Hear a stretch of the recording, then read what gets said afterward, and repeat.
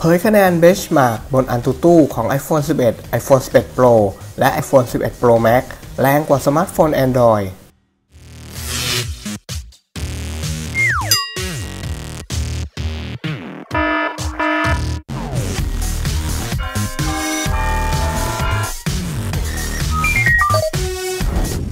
เผยคะแนนเบนช์มาร์กบน AnTuTu ของ iPhone 11 iPhone 11 Pro และ iPhone 11 Pro Max แรงกว่าสมาร์ทโฟน Android เปิดตัวกันไปแล้วนะครับกับสมาร์ทโฟนแบรนด์ Apple ด้วยกันทั้งหมด 3 รุ่นได้แก่ iPhone 11 iPhone 11 Pro และ iPhone 11 Pro Max และได้เปิดให้พรีออเดอร์กันแล้วในบางประเทศครับ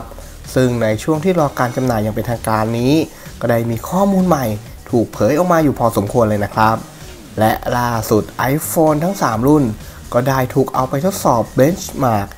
บนแพลตฟอร์ม AnTuTu เป็นที่เรียบร้อยแล้วครับทำให้เราได้เห็นถึงคะแนนความแรงของชิปตัวใหม่จาก Apple นั่นก็คือชิป Apple A13 Bionic นั่นเองครับเอาละครับเรามาดูความแรงของชิปรุ่นใหม่จากทาง Apple กันดีกว่าครับว่าแรงแค่ไหนจากภาพสกรีนช็อตที่ถูกเปิดเผยผ่านหน้า Official ของ AnTuTu บนไวโบ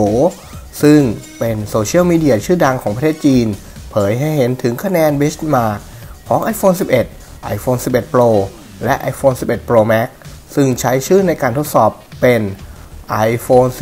12 1 iPhone 12 2 และ iPhone 12 3 โดยทั้ง 3 รุ่นทำคะแนนได้ใกล้เคียงกันครับโดยอยู่ในช่วง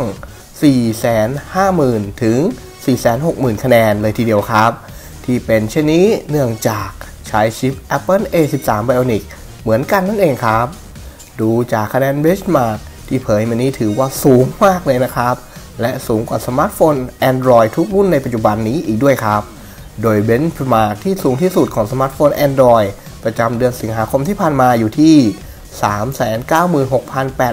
396,813 คะแนนซึ่งเป็นของสมาร์ทโฟนรุ่น ROG Phone 2 ที่ใช้ชิปเซตตัวใหม่อย่าง Snapdragon 855 Plus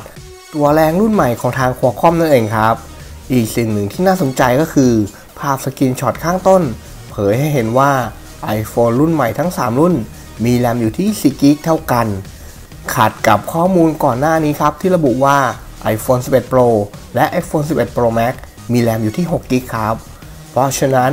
จำเป็นต้องตรวจสอบข้อมูลที่ได้จากตัวเครื่องจริงอีกครั้งนะครับเพื่อยืนยันข้อมูลทั้งหมดนี้ถ้ามีข้อมูลเพิ่มเติมทาง IT Fast จะมาบอกกล่าวให้ทราบอีกทีครับ